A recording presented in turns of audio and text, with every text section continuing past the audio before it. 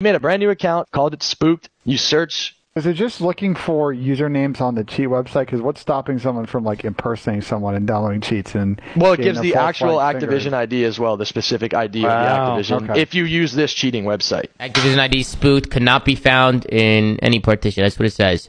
So now he's injected the cheats. Okay, so right there when it says current index found, what is this? He has a lot of answers for you, man. Yeah, I love that. I love that. He's got a lot of answers for you. So right here, what is this, Doug? What is this? That's the specific Activision ID that launched Vanguard with the cheats. Okay, so clearly the program works. What's up, X? What's going on? Going perfectly fine. Oh my God. Okay, so Ben, ask your question so we can.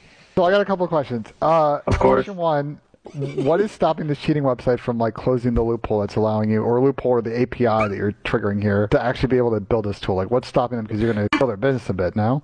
This was not publicly known information until of this point right now, so nothing is stopping them from this point on of just completely stopping everything and completely recoding and obfuscating their database. Curious, we'll sit down for hours just searching up names and seeing what comes back up. Please, please, please. Yeah, I think that